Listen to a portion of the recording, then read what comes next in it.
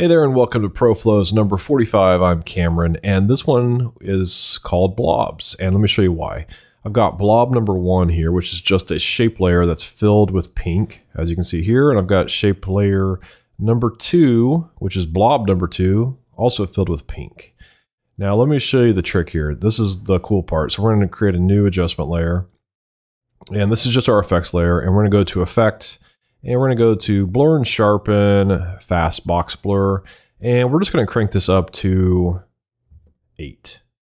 And then we're going to apply one more effect, which is under Matte, and it's called Simple Choker, and there it is. And we're going to set this to be the same number as our blur radius. So this is, the blur radius is 8, so let's set this to 8 as well.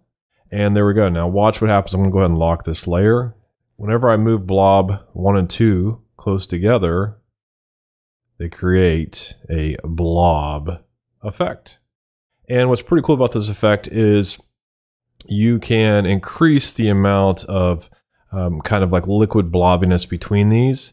All you have to do is go back into your adjustment layer, and you could like theoretically make this a number 30 and then make the choke mat 30 as well.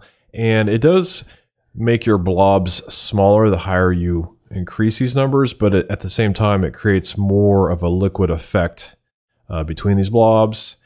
And that's all it is. It's really fun to play around with this, to animate it and make these liquid blobs do blobby motion.